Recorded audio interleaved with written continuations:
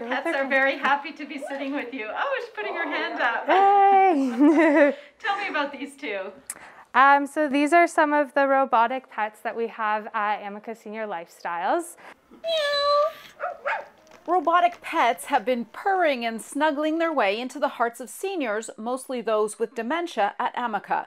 Staff say they bring residents a sense of comfort and purpose. They respond to the pets. The benefit with them is they are very good at helping with anxiety, helping reduce behaviors with the residents. Often they promote socialization as well.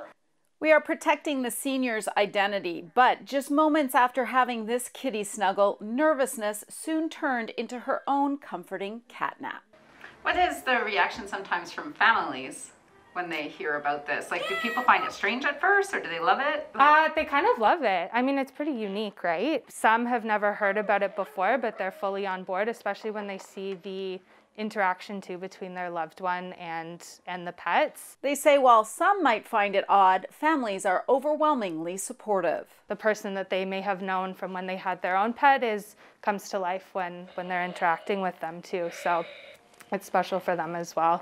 Well, there are currently several dozen of these animals at Amica residents right across Canada. In Peel Region, Audra Brown, City News.